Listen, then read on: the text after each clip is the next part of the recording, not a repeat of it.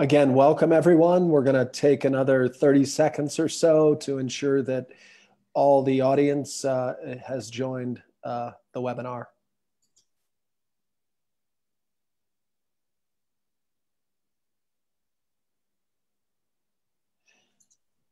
Okay, good afternoon, everyone. My name is John Horning, and I'm the Executive Director of WildEarth Guardians. I'll be the host of today's webinar. We have Guardian supporters from all over the country and all over the West taking part in this webinar. It's a delightful silver lining of this pandemic that we can connect with the Guardians community all over the country and sometimes all over the world. In these WildEarth webinars, we like to bring together national issue experts and people from frontline communities and elected officials sometimes as well, and WildEarth Guardian staff to talk about a critical issue at a critical time. We've got a great crowd today. We've got a great set of panelists here, so I'm excited about today's discussion and conversation. Our purpose, as always, is to inform, inspire, and activate Guardians like you to help us advance our vision and create the kind of world we want. I'll be taking questions from the audience on the half hour and towards the end of the webinar. So if you have questions, please put them in the chat box. I'll get to as many questions as we can. And participation's a cornerstone of these webinars. So again, please bring your questions. Today, we'll be talking about wolves and both the rise in animosity towards them and the ongoing efforts to protect and celebrate these magnificent creatures whose presence on the land drives ecosystem dynamism and inspires millions. 2021 has been a particularly challenging year for wolves and wolf lovers.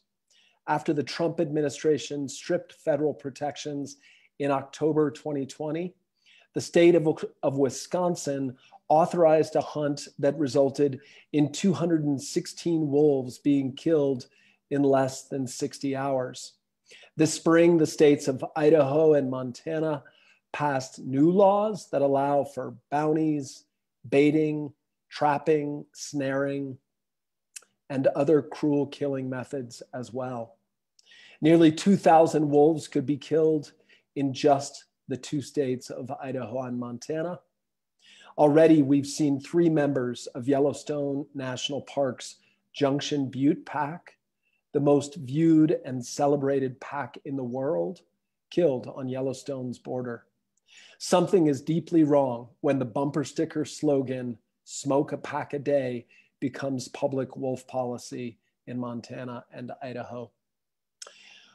With me today to discuss these matters are Bonnie Rice, Carter Niemeyer, and Sarah McMillan. Bonnie is the senior campaign representative for the Sierra Club. She's on the National Endangered Species. She's on point on endangered species nationally for the club. She also directs their advocacy efforts on wildlife and public lands in the Northern Rockies. Also with us is Carter Niemeyer, who's a retired U.S. Fish and Wildlife Service wildlife biologist. He's also a former government trapper. In 2001, he was put in charge of the Fish and Wildlife Service's wolf recovery program in Idaho, coincidentally retiring in 2006 on the same day that wolf management was handed over to the state of Idaho. And we have our very own Sarah McMillan, who is our conservation director and our former legal director and directs all of Guardian's conservation efforts to protect species, public lands, wild rivers, and do our part to address the climate crisis here in the American West. So welcome to each of you. It's great to have you. Okay, I wanted to start this webinar with a little bit of a personal question, but also one that's embedded in this moment that we find ourselves. As I said in my introduction, we're in a difficult place for wolves. So I'd like to start with a question for each of you. You each are devoting a critical part of your life's work to wolf protection. So I'm really curious to hear how you're doing and how you would describe this moment. And why don't you go first, Bonnie, then Carter, then Sarah. Hey, thank you, John, and hello, everyone. I'm glad to be here. I think, as you said, it's a challenging time for wolf advocacy right now. And I guess just personally, I would say that I'm a little tired, but I'm very determined because this species really needs our protection. And so, yeah, we're just going to continue to fight on, with every tool that we have in terms of, our advocacy efforts and litigation, working with tribes. And, we're going to get protections back, for gray wolves. And so just very committed to that. This moment in time, I think a lot of people are really operating from a place of fear and hostility rather than coexistence and compassion toward wolves, and leaving science behind. And so I think that is part of our challenge, is to really make sure that we restore that, to its rightful place in wolf management. Thank you, Bonnie. That was beautiful. Carter, how about you? Well, I call myself a realist. I've been immersed in this wolf recovery effort for almost 35 years now in one form or another. And I know how it works out here on the ground in Montana, Idaho, and Wyoming. That's where I've spent my career. And I guess I'm really leaning toward environmental law is where the solutions are going to maybe have to come.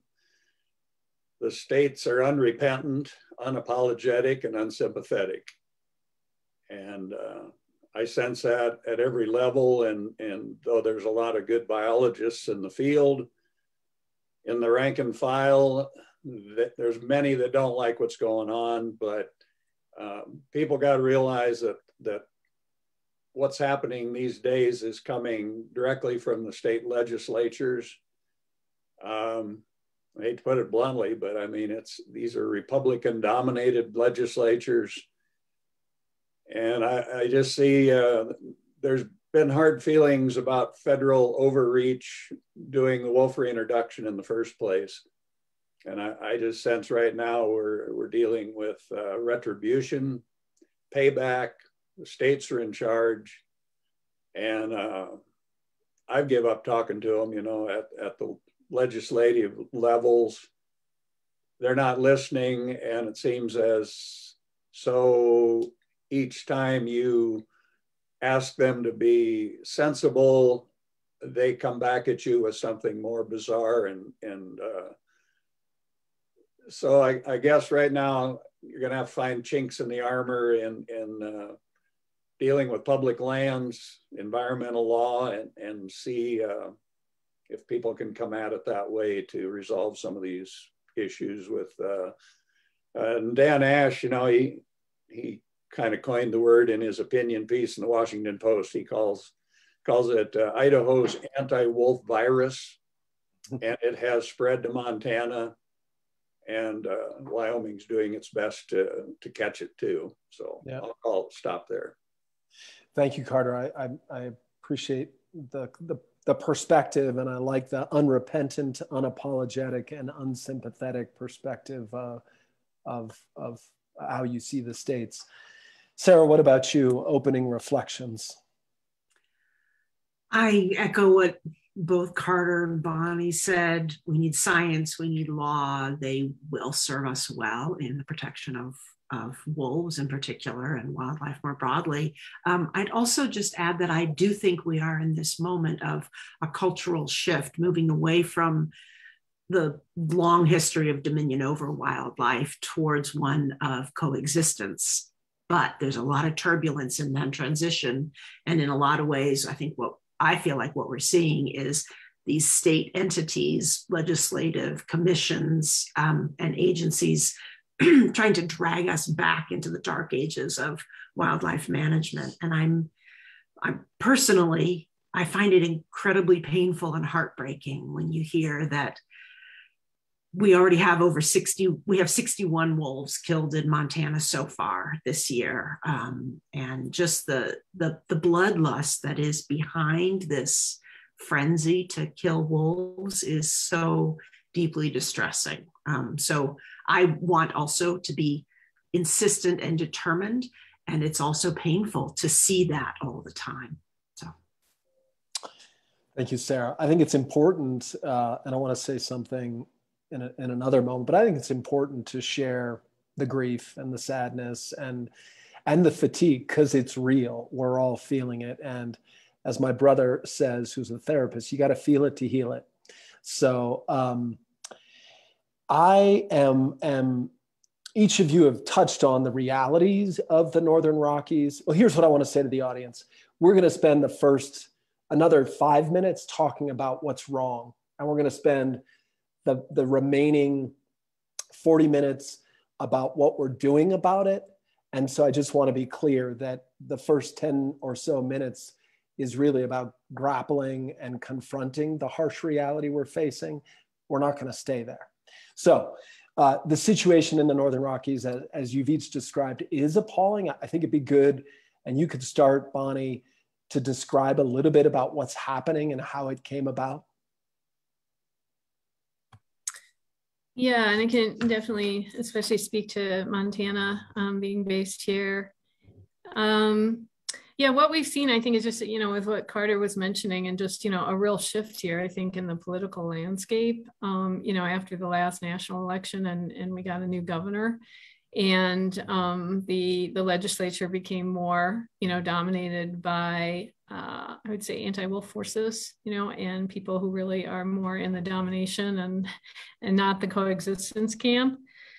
And so as a result, I think we've seen a real shift here in Montana. We used to think that, and Montana used to be a little bit more different than Idaho or Wyoming in regard to wolf management and management of native carnivores overall. But unfortunately, we're just seeing a real shift away from science here and toward, just wildlife management by ideology.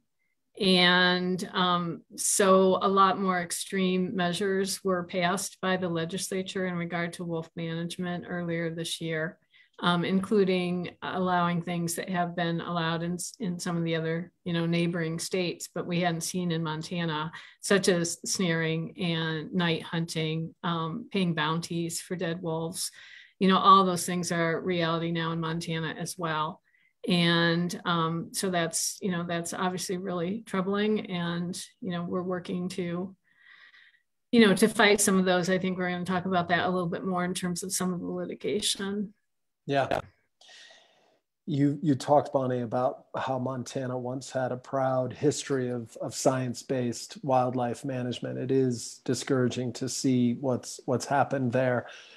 Carter, I'm wondering if you could speak to the perspective from Idaho, given that you've had more familiarity with the state of Idaho. Just how would you describe what's happening and how it came about? And I imagine the themes are going to be similar to Montana.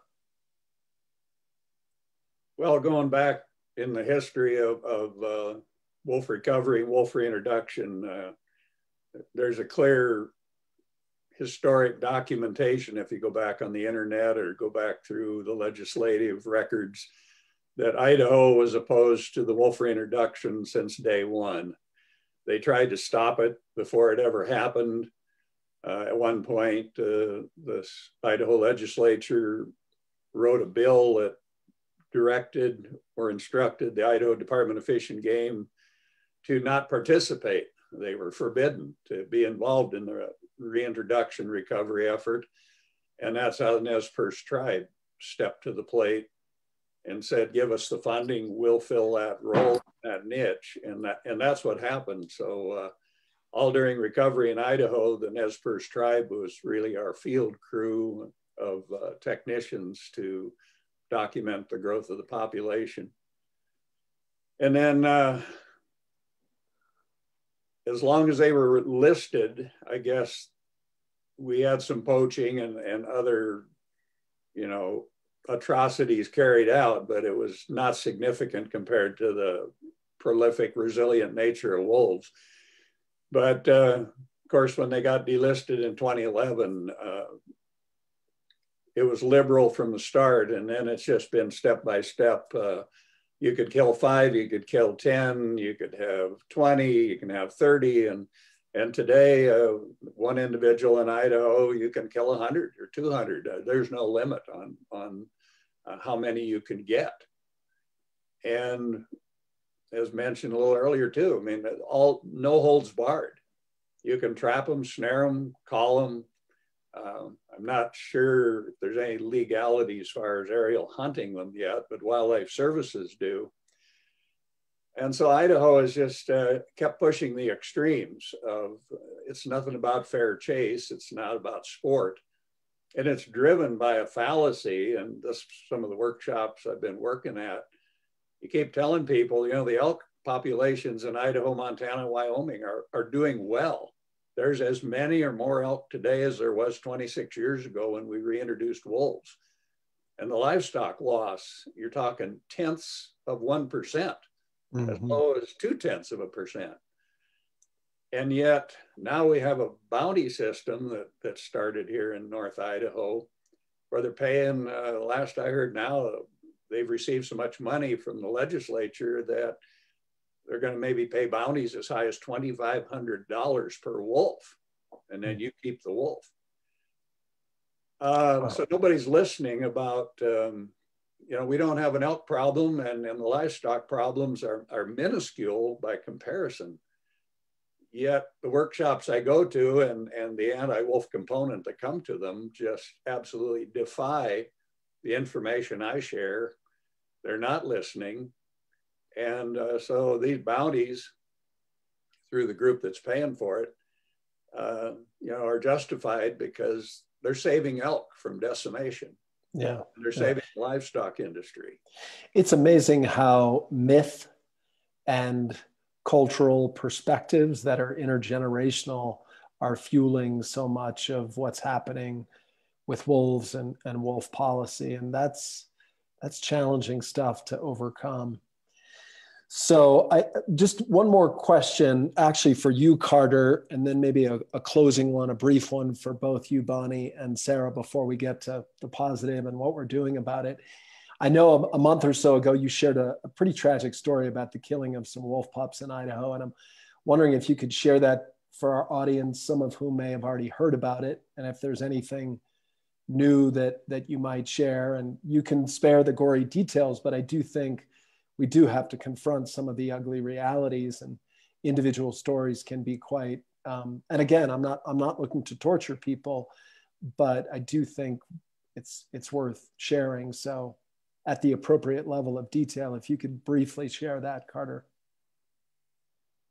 Well, yeah, well, it all come about was a year ago, this past summer, I took an LA Times reporter and his fiance with my wife and I out to howl wolves, just to give them that first experience in Idaho. And anyway, I'm going to try and make the story short. This was in an area where the timberline wolf pack lived, north of Boise, about an hour's drive. And we showed up, were able to howl at the wolves, but also found wildlife services were in there radio collaring a wolf.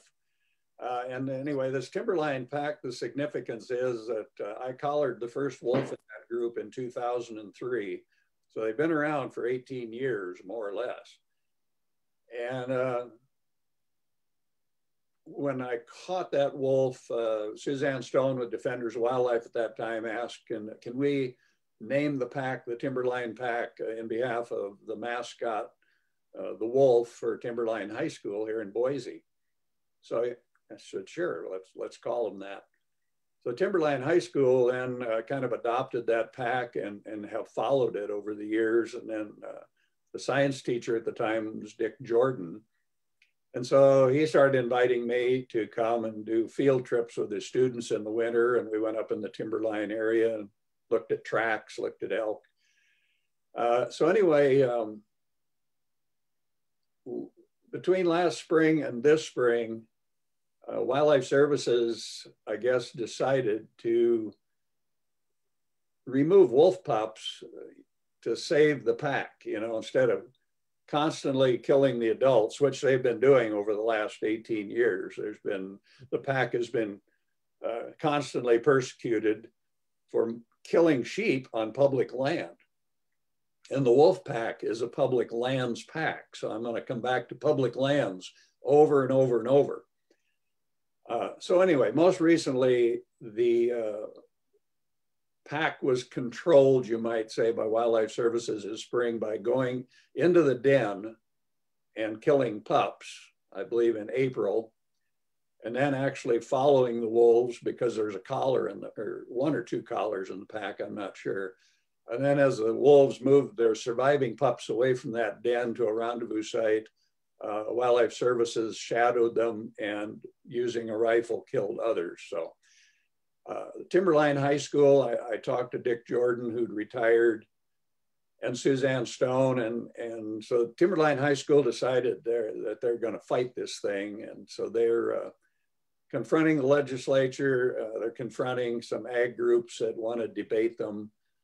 And some of this went on, I think, the last few days, and I was in Colorado, so I don't know the outcome. But yeah, without going into any more detail, that's kind of what's going on. And so here's another approach, having school kids fight for their wolves, and maybe the wolves for everyone else too. Yeah. You know what? Actually, there are many layers of injustice to that story that would require more time to dig into. But I actually leave it with a little more hopefulness than I thought I would, just hearing the story about the kids at Timberline High School. So thank you for sharing that. I want to shift, actually, that's a perfect segue, just in the interest of time and our commitment to leave people and have the bulk of our time focused on what we're doing to end that type of persecution and foster, as Bonnie said, a culture of coexistence. So I want to start with some unanticipated good news. And Sarah, we had a legal settlement that focused on trapping and, as I said, had some unintended consequences. Why don't you speak to that? And then Bonnie, you can follow on that with some additional litigation that focuses on other species that are surrogates for wolves. But you go first, Sarah. Sure. So in 2013, we brought a lawsuit challenging the state of Montana's trapping system, their regulations for a failure to protect Canada lynx. Canada lynx were being trapped and killed, and there were some fairly well-known specific actions the state could implement in their regulations that would protect Canada lynx. So we brought that litigation, and Carter and a former wildlife program director and I and Matt Bishop with Western Environmental Law Center had a fairly lengthy settlement discussion after going through all the briefing and everything, and identified lynx protection zones around the greater Yellowstone ecosystem area and then northwestern Montana. Oh, there we go. Thank you. There's a map there. Those would be areas where additional restrictions would be enacted in the trapping regulations. And they include, and those are regulations that were in place in 2013, 2014. We settled in 2015, and no snaring is allowed in those areas that are blue, the lynx protection zones. So after the commission adopted regulations allowing snaring for wolves all over, including the wolf management units 1, 2, 3, and 5, which are in portions of them are included in these lynx protection zones. We reached out and said, hey, you're not complying with our settlement. So I think, as Bonnie mentioned, a week ago now, there was a hearing, people commented, and the Montana Fish and Wildlife Commission did enact additional restrictions so that snares are not allowed in those areas that are currently colored blue. And I think you can tell that in the upper left, glacier is up there, part of it. Lower in the blue section in the lower part is Yellowstone National Park just below as well. So again, 2013, we were not thinking about this. And it's a welcome surprise and one of those unexpected consequences that usually unexpected consequences are negative. This time it was a really positive unexpected consequence of a lawsuit initiated 8 years ago. An important increment of protection that doesn't end the hunts, doesn't restore Endangered Species Act protections, but does provide some protection. Bonnie, you've got a complementary, a different strategy. Could you speak to that? May I add one more thing, which is just that trapping and snaring in particular is the easiest way. I think people who hunt and trap wolves will say that trapping and snaring is easier than hunting. And so getting rid of snaring, they're the cheapest. And the easiest. Put as many as they want out. So getting rid of that in those regions is significant. Go ahead, Great. Sorry. Great, thank you. Bonnie? Yeah, Sarah mentioned that there's a good outcome then from the commission in Montana in terms of restricting snaring on public lands in the lynx protection zones. One of the other things that wolf advocates are doing that can have a good, hopefully, consequence for wolves is in regard to grizzly bears and filing a notice of intent for both impacts to the lynx and grizzly bears. And filing a notice of intent against the state of Montana. And there's a separate one for Idaho as well.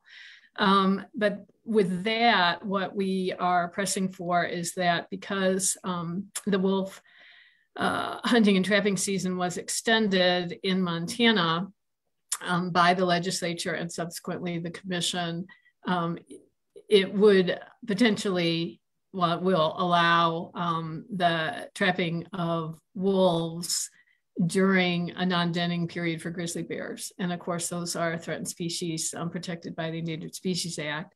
And so that's the basis of the notice of intent there. The commission recently, as part of the action that they took on lynx, also changed the default date to December from November. And so that will, hopefully protect wolves for longer and protect grizzly bears, of course, before they enter the den. The wolf trapping season was also, though, extended on the other end to March 15th. And of course, grizzly bears can be out of dens by then. And so that's part of this notice of intent as well. And we're going to continue to, to fight that so that the season is curtailed at least in February, so that grizzly bears will not be out of their dens yet. But that can also, hopefully benefit wolves if we can get that, that ending season date changed so that it'll be a shorter season. I think. Thank you, Bonnie. I think both these legal strategies speak to the bloodlust that is driving the two states, because there's no rational thinking about what are our other obligations to other federally protected wildlife. And so good on all of these groups for working to at least constrain the methods and the time in which these cruel tools can be used. So I want to get to a couple questions from the audience because I see the chat box lighting up with a couple questions.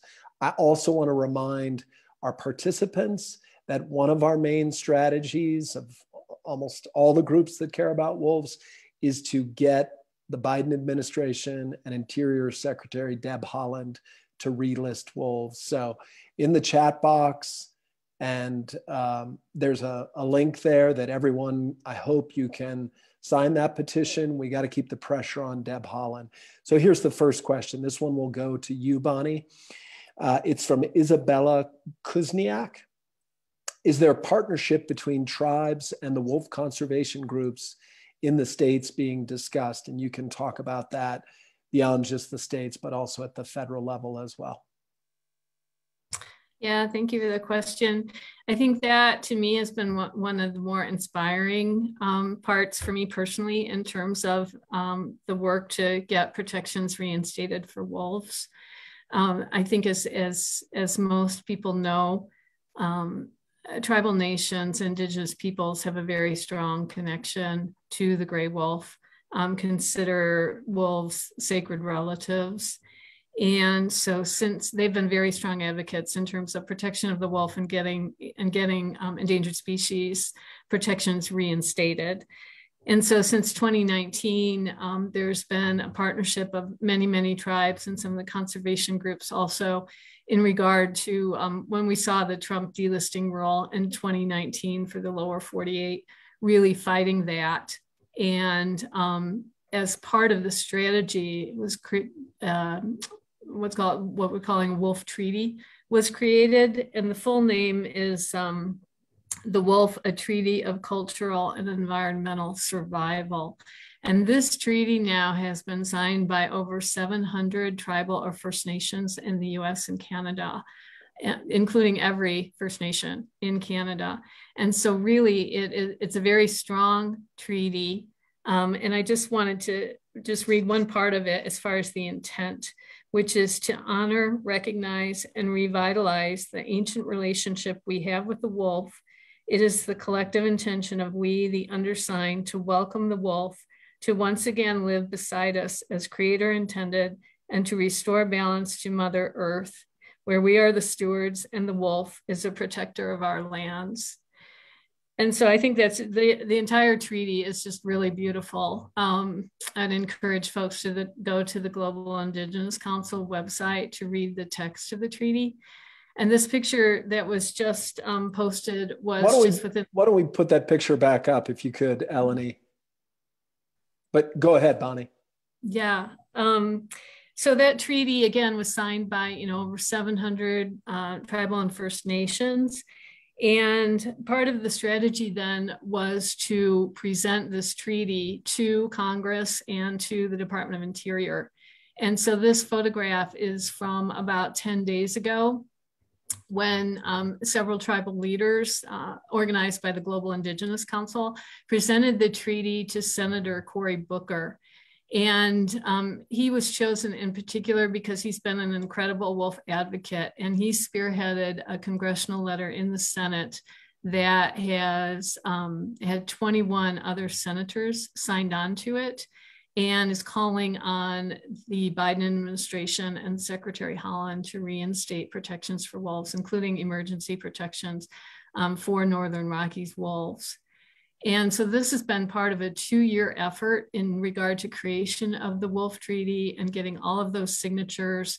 And then also as part of the strategy, if you haven't seen it yet, maybe if Eleni can put a link in at some point to the chat, there is a wonderful short video. It's about 3 minutes called Family that was created by the Global Indigenous Council. And that's something that Sierra Club and Guardians and many other organizations have been elevating, again, to show the very strong cultural connections between indigenous peoples and gray wolves. And so I'd recommend that everybody watch that.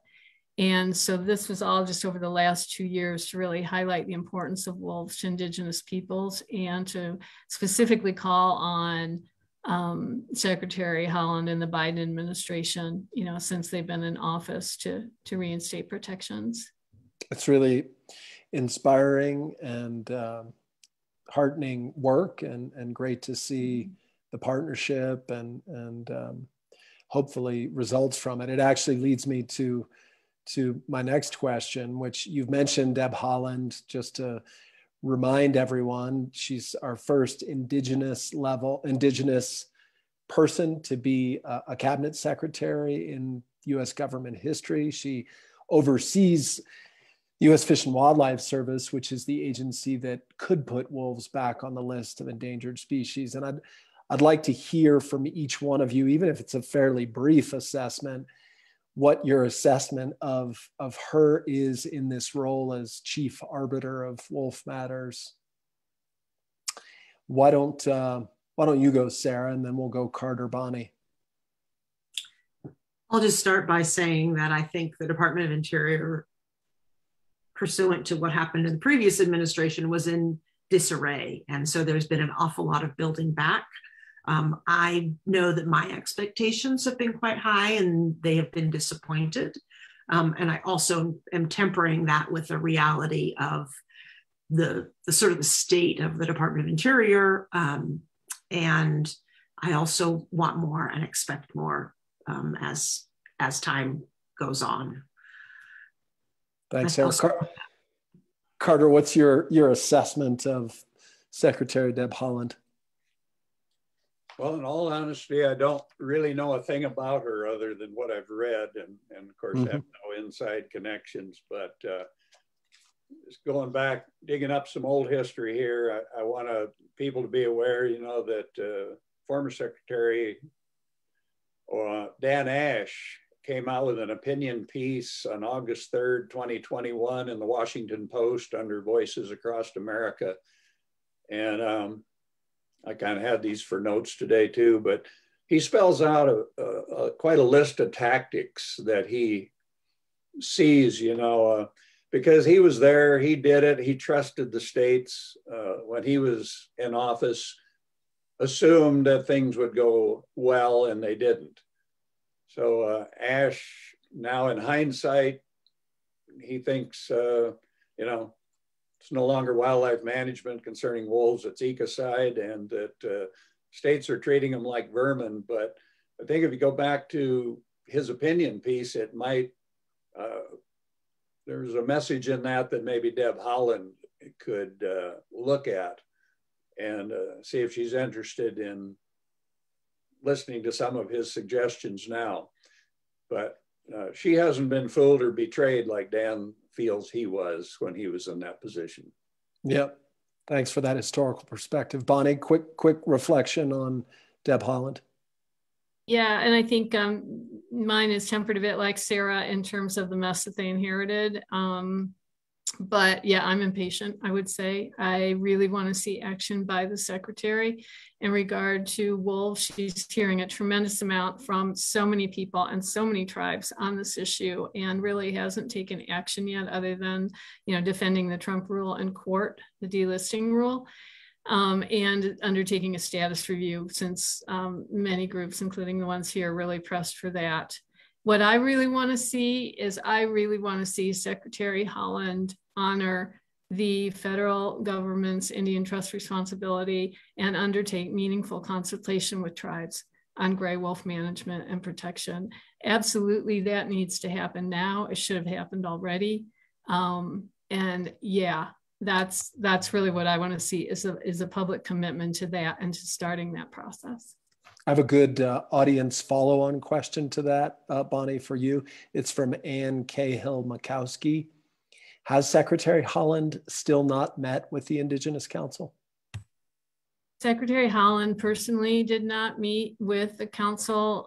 The Indigenous Council and other tribal leaders did have a meeting with Interior about 10 days ago, the day after that picture with Senator Booker was taken. That was with the Assistant Secretary for Indian Affairs, but it was not, unfortunately, Secretary Haaland, which was quite disappointing. Yep, that has been disappointing. Okay, I want to move on. You, Bonnie, and Sarah referred to the Trump delisting. I mentioned it in the opening. Wolves are going to be in federal court this Friday. Part of the reason we wanted to have this webinar today, at least figuratively speaking, they'll be in court. Could you describe what's happening on Friday, Sarah, and what we hope will be the outcome of that hearing with this as a part of this critical lawsuit? Yeah, so first of all, I believe it was 3 separate lawsuits were filed by various different groupings of wildlife advocates and wolf advocates. And it was actually, I think we all sent notice of it, that we were intending to file a lawsuit a year ago this week.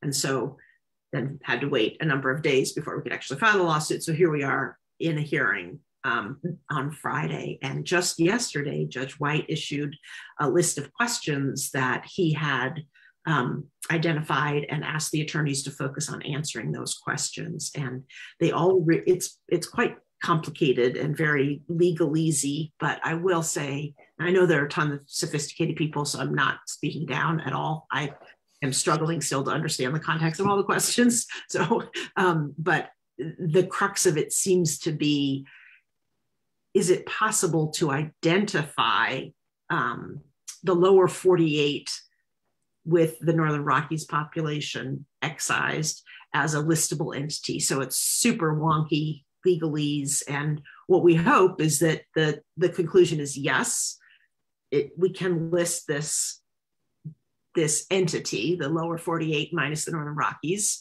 or relist. And secondly, that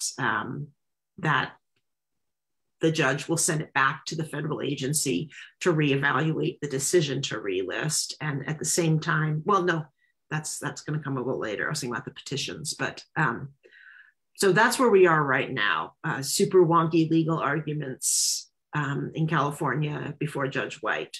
And it's going to be on Zoom, and there are going to be a lot of people arguing. And I believe the judge has actually set aside the entire day. I don't know that he will allow the argument to go the entire day, but all of the other hearings have been canceled. So there's nothing else on his docket for the day. So bottom line it for the audience, what's the outcome we want of that litigation? Well, I think we want the wolves to be listed again. I think the outcome will, if we get a good outcome, is that it will be sent back to the agency, the U.S. Fish and Wildlife Service, to reconsider their decision to delist. And Right. That's when we will all have an opportunity, if that's what happens, to send them all of our thoughts, the science, the threats, everything that's currently happening in this world, which is a different situation than it was, a couple years ago or a year ago when the wolf was delisted. So, and in terms of outcome, is that weeks away or months away or years away? You don't have a crystal ball, but tell me what you think. I think the fact that the judge has identified these specific issues that he wants to have addressed, I think he's already leaning one direction. Crystal ball, tea leaf reading, but it seems like he's invested enough energy to understand where he thinks the sticky legal issues are. So I would expect a decision before too long. And I don't know what that means. That could be within a month. It could be within 6 months, but and then it goes back in the process at the Fish and Wildlife Services, painfully long. Yep.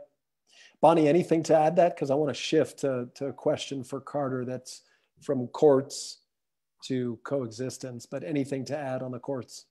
No, I don't think so. Thanks. Okay. There's a question here for you, Carter, and it was something that we wanted to bring up. It's from A.B. Fergus. Carter, could Carter speak some to non-lethal approaches to carnivore coexistence with livestock farmers?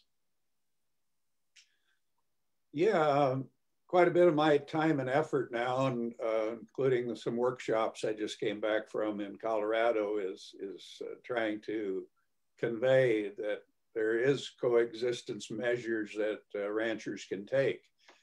Again, it's a tough pill to make anyone take, but I've went out of my way, to make contact with the folks who are doing non-lethal coexistence type ranching.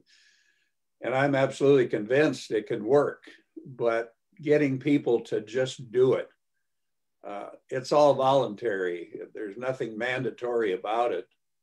But we have several progressive livestock managers and producers, both in Canada and the US. And I haven't got time to go into them, I guess, here, but nonetheless, I've been co-presenting with them and know how they're running their ranches, but just using, human vigilance and checking livestock often, using a range rider system, and or like I know sheep producer, it's gone predator friendly, where he's just decided to grow a product and market it as predator friendly. And one of the necessities, of course, then you don't call wildlife services or anybody in every time you have a loss. But I've got a colleague up in Canada, you know, he's taking care of over 4,000 cow-calf pairs in the presence of a couple of wolf packs and multiple grizzly bears. And his biggest loss is usually larkspur poisoning, you know. Wow. So, yeah. But anyway, it can work. These people I know are making it work, but it's a tough sell to the livestock industry overall to accept that.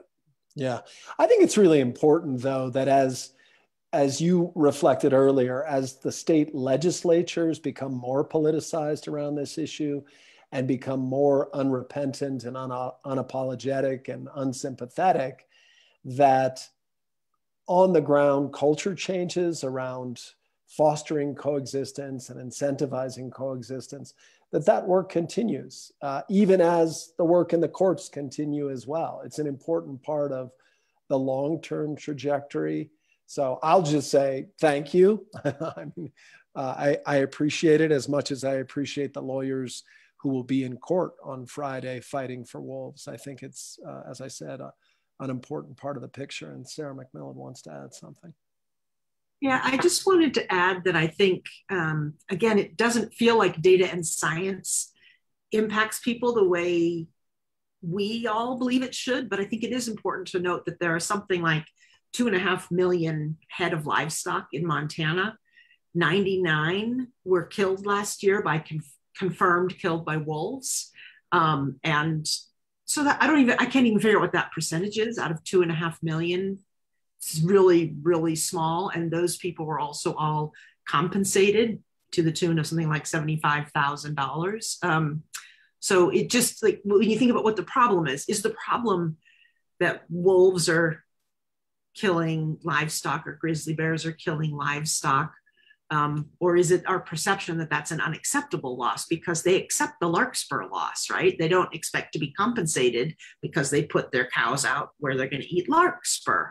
So anyway, it's this perception of what's acceptable, and somehow native carnivores, if they eat the bread loaf of a cow, that's unacceptable. So anyway. Some of this, of course, has to do with the cultural context for, you can't vilify and demonize, and there isn't mythology around larkspur, although I love larkspur. They're beautiful purple flowers, but I want to make sure we got a few more, I shouldn't say a few more, a ton of additional questions from the audience, but I have one more question from our set of questions for both Bonnie and Sarah, and I'd like to go with you first, Bonnie. We've talked about legal advocacy, we've talked about coexistence.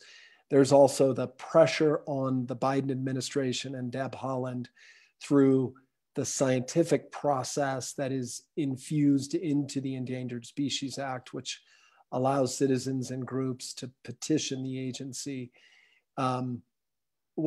Speak to that strategy, Bonnie, and where things are, and then you can follow on that, Sarah. Yeah, I think that the opportunity now is with the status review that the Fish and Wildlife Service is undertaking, which again is just a result of a lot of advocates putting together citizens petitions under the Endangered Species Act and different organizations to force the administration to look at, the changes in the laws, in particular in the states. Montana, Idaho, and what that means in terms of wolf recovery efforts. And just saying, look, the situation has really changed from on the ground when these states legislatively delisted wolves. And so you have to really take that into account. So there is a public comment period now that is open until they come up with a finding for the status review, which could be up until next May, but hopefully it won't take that long. And that's a status review of the Western gray wolf population. So that is a way to weigh in, certainly with Interior and the Fish and Wildlife Service. The other thing that we'll be exploring, as all of us is advocacy groups for wolves, is what are additional ways that we can work with the tribes to keep the pressure on Secretary Haaland in regard to, reinstating protections for wolves. Great, thank you, Bonnie. Sarah, what would you add?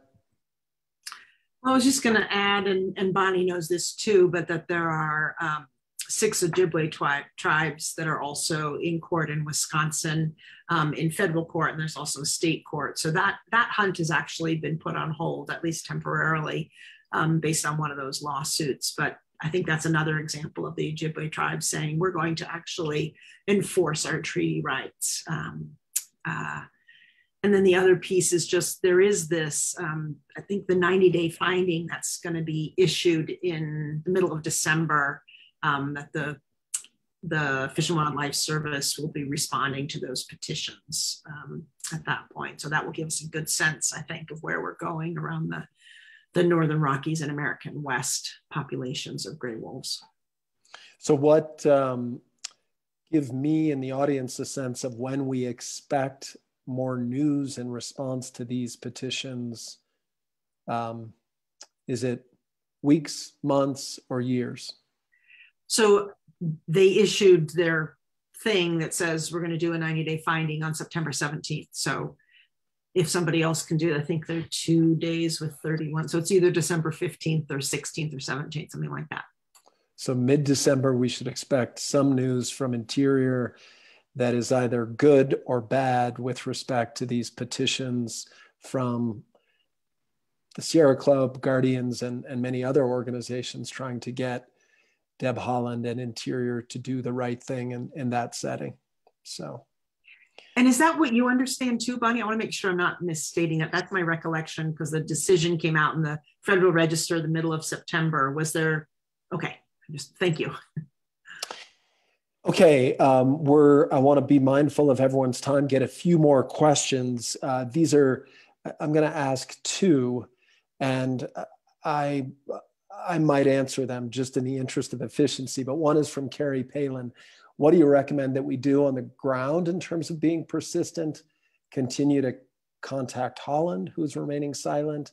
And the other is from Adrian Papermaster. I've already taken all of the actions on the website. What more can I do? I have time and energy for this, and I'd love to volunteer somehow. Actually, I'm not going to take that. What would you say? Either one of the 3 of you, first Bonnie, then Carter, then Sarah, for people who obviously care deeply about wolves and have used a lot of energy, but still have a lot of energy to spare, what can they do?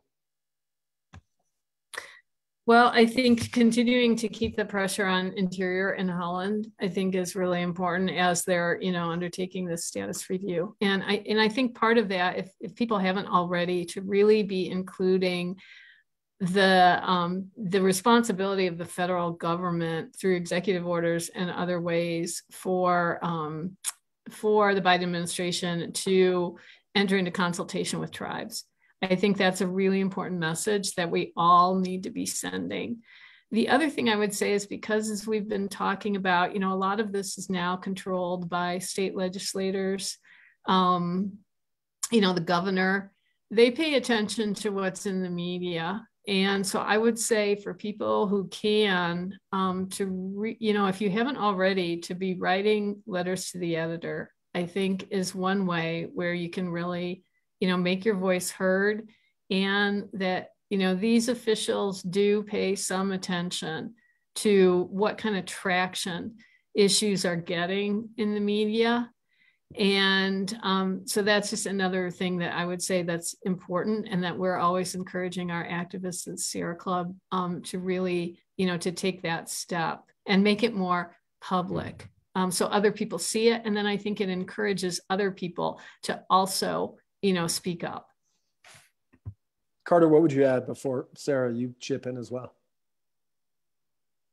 Well, I guess support your conservation groups and support your environmental attorneys, because living here in Idaho, Montana, Wyoming, I get the feeling of helplessness. It seems like you're talking at people here, and then the problem is too, if you're not a resident of Idaho, Montana, or Wyoming, the legislature's messages generally are, if you're not from our state, we're not interested in your opinion. And I go back to public lands. I still think that you got to focus on the fact that that land belongs to everyone in this country, and that you do have a say, because a lot of what's going on happens on our public land. So don't forget that angle.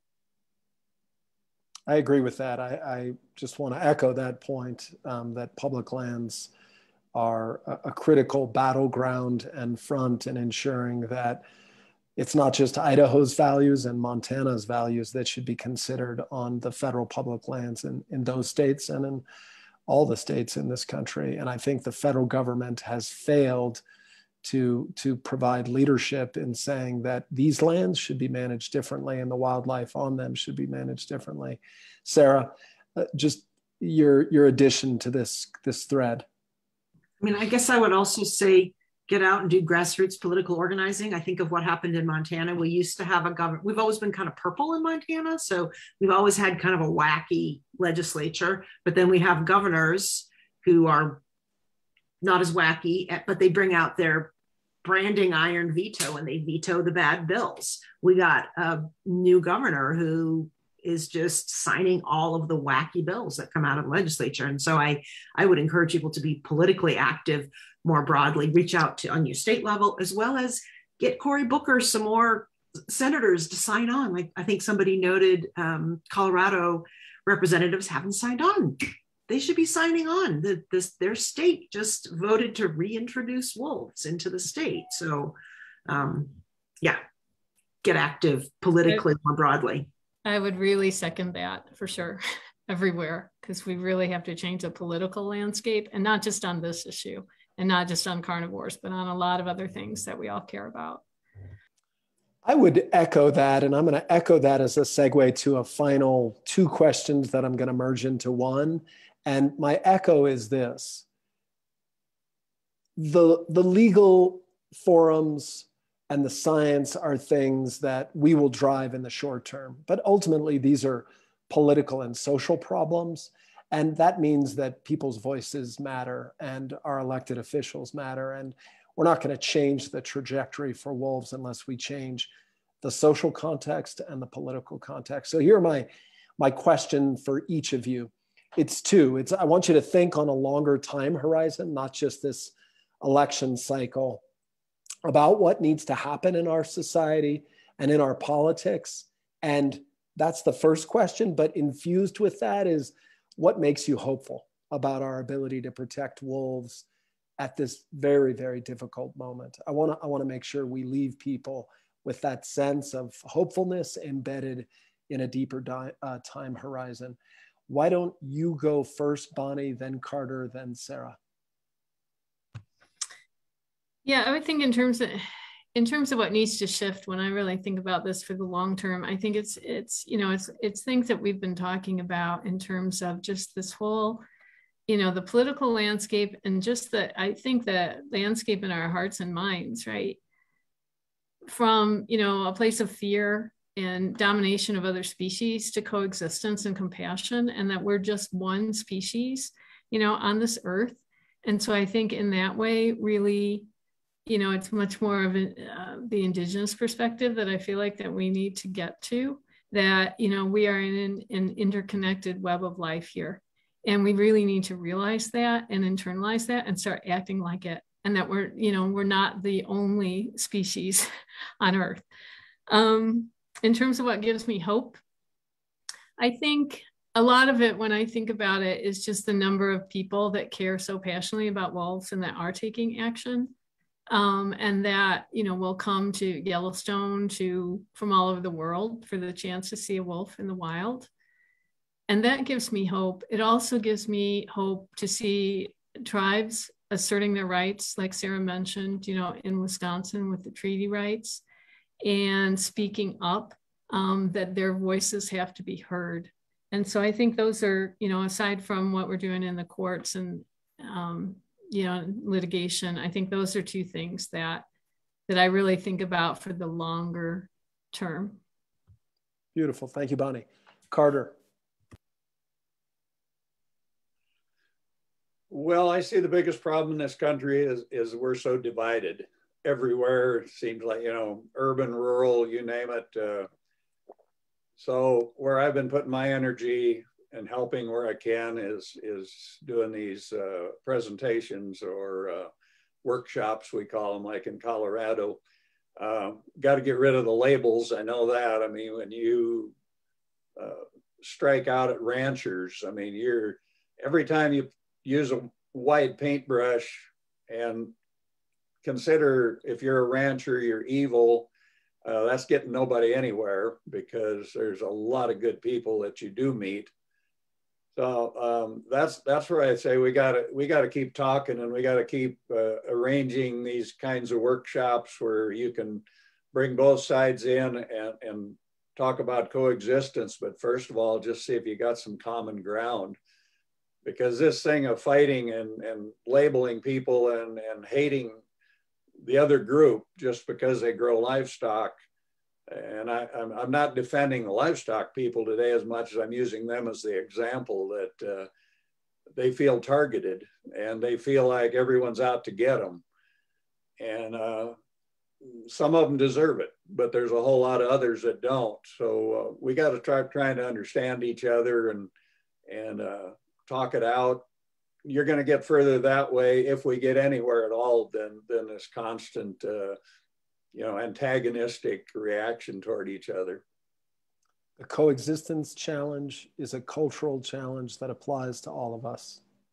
Yeah, even the word coexistence is kind of an inflammatory term. I mean, it's almost, and the thing is, we're all coexisting right now. I mean, when you start talking about it as if it's something we're trying to achieve, wolves are already in, every wolf pack intermingles with livestock. So, I mean, they're already coexisting. It's the people that can't get over that. So maybe finding better terminology that doesn't create animosity suggesting it. Yep. Bonnie, do you want to add something quickly before Sarah goes? Yeah, I was just going to say, I think, Carter, and to thank you for your work, because I think that is some of the hardest work, is that on the ground, those very difficult conversations. Yeah. All yours, Sarah, before I close.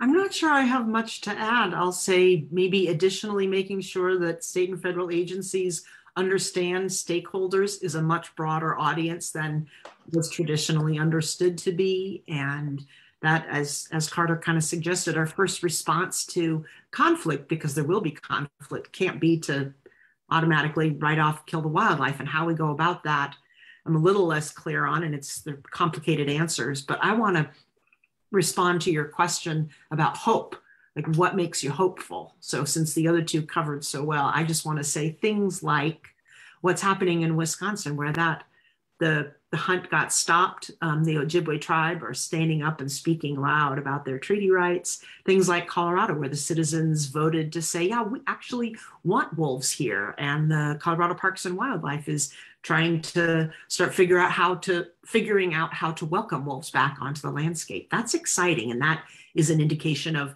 okay, there is this culture shift happening. That happened in Colorado. And I know it's also, there's a ton of conflict in Colorado, so I don't mean to suggest it's all happy, easy-going, la, la, la land, but that gives me hope.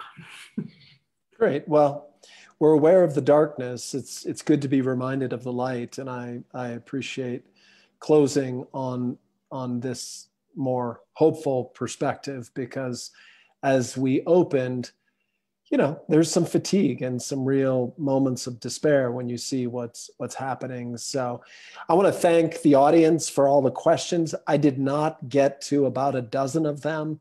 We will follow up via email with each of you who asked a question. Sorry that I couldn't get to all those questions. We'll have a recording. We'll send this out. Want to thank the three panelists here. Lovely conversation. I'm sorry we couldn't explore more of the nuance, especially with you, Carter, because there's some interesting work that you're doing around coexistence, and that really could almost warrant a whole hour a conversation, as I know I could with each of you, Bonnie and Sarah, on this issue. And again, thanks for the questions. Just, I want to close with this. We told you that we were bringing everyone together and that we were going to howl. I meant it. We need to howl to celebrate wolves. We need to howl for hopeful reasons, for angry reasons, for grief reasons. And so that's how I'm gonna close this webinar. And I hope each of you will join me. And I wanna say before I go, the last time I really howled, I was on the edge of a canyon in the Gila wilderness of southwestern New Mexico.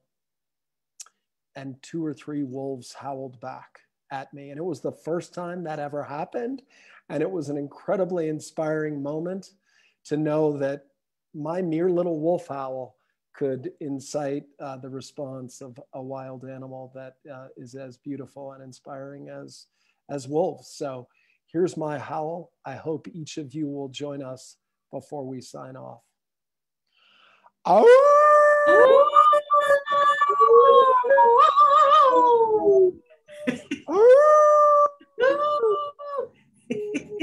Thank you all. I appreciate it.